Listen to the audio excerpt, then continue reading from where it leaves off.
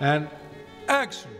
I like to change every time as much as possible. I like to be on thin ice with my projects. I like to explore new territories. If I started repeating myself as an artist, I would feel old, I think. We always knew, because there's been a very famous John Schlesinger version of Far From the Madding Crowd, that we needed to make it feel different. I think it's often a really great thing to have a foreign director come in and tell a sort of quintessentially British story. What was fascinating with Thomas was that he had no baggage. He'd neither read the novel nor had he seen the film. So he could create it in his mind, as it were, from scratch. Thomas would see things in the humdrum of what we think is a sort of humdrum British life and see the sort of lovely, beautiful, extraordinary things in it. And action. This was obviously a challenge. It's a completely new territory, it's another country, it's another language. I'm aware that this book and this film comes with a lot of expectation. I obviously asked the producers, what do you think I can contribute? What do you want me to do? And they asked me to try to bring the combination of grandness and believability that they thought they found in my other films.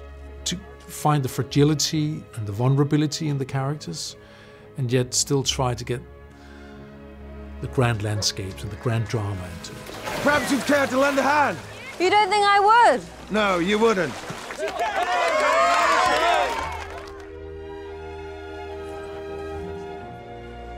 The whole thing about actors is where I come from. That's what I find fascinating, to build these characters. He loves his actors. He gives his actors a lot of freedom. He gives them a lot of energy. He's extraordinarily communicative and excited about people's ideas. The first thing that I was struck by with Thomas as a director was how much improvisation we did. It was wonderful to be able to have that, and I think that comes from a point of view that he has about making things very real and connected. It's such an amazing thing, that having a director that so believes in each moment. An actor, it's a very vulnerable thing. You have to sort of undress your emotional life in front of a camera. And as a director, you have to be in there with them, doing that, taking that risk. It becomes very symbiotic and it becomes very close. He's so charming to everybody, and that just made for a really lovely set. It's always the attitude of the director that filters down and affects everybody else, and he just set the most amazing tone on set. He loves what he does. That's the most important thing. I'm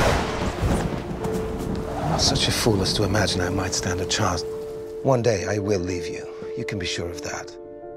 It's being made by a filmmaker whose ambition is to connect to an audience. And he's a romantic. He sort of loved the idea of making a really epic romance. And I was sort of slightly more resistant to that at the beginning, and I really got swept up in it with him. Unashamedly wanted to have felt stylish, but also immediate and believable in the sense of the characters and the acting, and that's what Thomas brings to all his films. I felt that there's a larger story to be told than the story about what I can do to Thomas Hardy. This is not about me, this is about fate. It's about something bigger.